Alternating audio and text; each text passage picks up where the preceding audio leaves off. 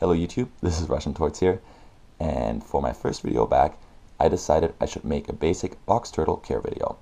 Now, this is my eastern box turtle, Noelle, and I decided she's one of my new pets. It'd be great to make a video on her.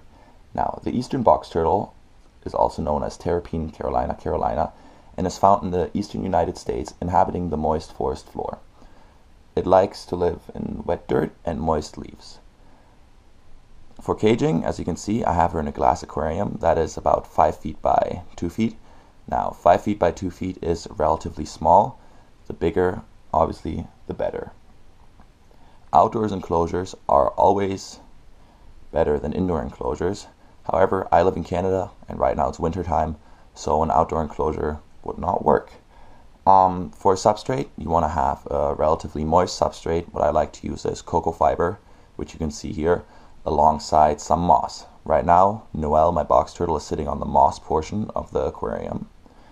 As a box turtle, as the name implies, turtle, they do like water. So, as you can see in the back of the aquarium, I have a water bowl. Now, this water bowl is fairly large, and it's also fairly deep. When Noelle goes into her water bowl, the water does not go over the top of her shell, which is very important for box turtles, but rather it goes about 2/3 up. Box turtles are not very good swimmers, so it's important that you do not make the water bowl too deep so that they cannot drown. Another aspect of this cage are the hides. There's multiple hides throughout this cage, 2 in the back and 1 in the front. Box turtles, like other tortoise and turtle species, are not the top predators in their environment, so they do like to hide a lot. It's important that you provide them with multiple hiding opportunities. You can also see a live plant in here. It's a spider plant. Live plants help keep the humidity up, and they also provide other hiding opportunities. Throughout the terrarium, you can also see multiple cork bark pieces and stones. This just helps break up the terrain and give the box turtle something to climb over. Now, for humidity, in the bottom left corner of the screen, you should be able to see a humidity gauge. This humidity gauge measures the relative humidity and relative temperature of the terrarium. It is important that your relative humidity is about 80%. As you can see right here, my relative humidity is at 83%, which is perfectly fine. Now, getting on to temperature, the relative temperature throughout the terrarium should be around 70 degrees Fahrenheit. My temperature at 68.7 degrees Fahrenheit is a tiny little bit low, but this shouldn't matter too much. The basking spot, which you can now see in the video, should be around 90 degrees Fahrenheit.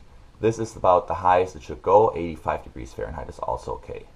You also need to provide a UVB light, which preferably would shine on the basking spot and the complete enclosure. If you can only do one, the basking spot is the best area, as box turtles, like other turtle and tortoise species, like to bask. The UVB light should be a UVB light with either 5.0 or 10.0. This depends on if you have a screen in the way. If there's a screen in the way, you want a higher UVB output.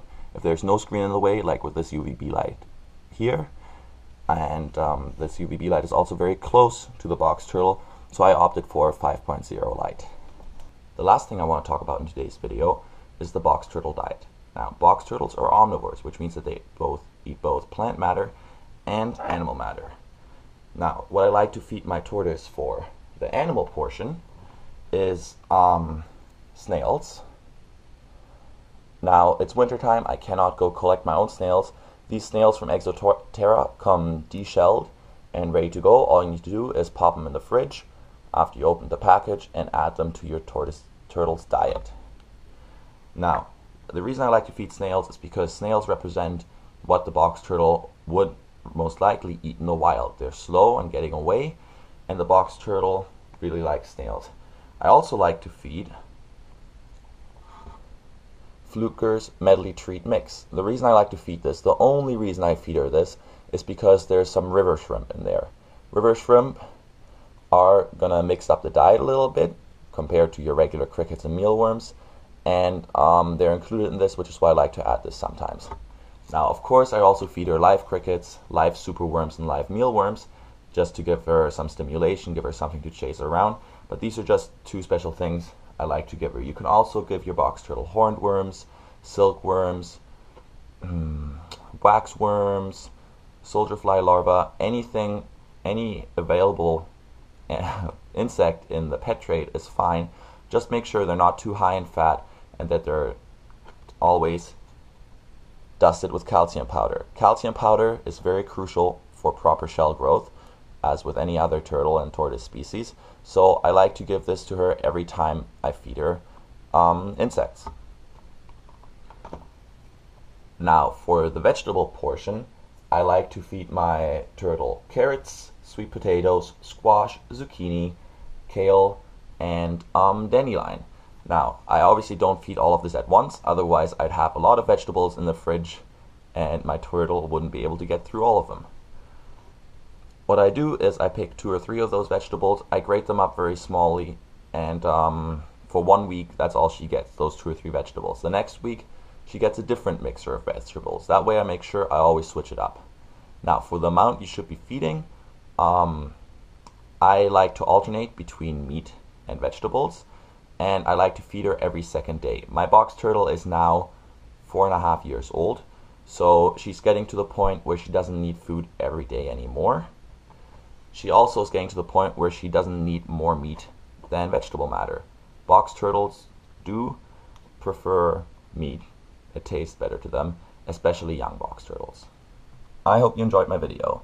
If you want to see future care videos on my box turtle, Russian tortoise, ball python, East African spiny-tailed lizards, or just videos on reptiles in general, please subscribe.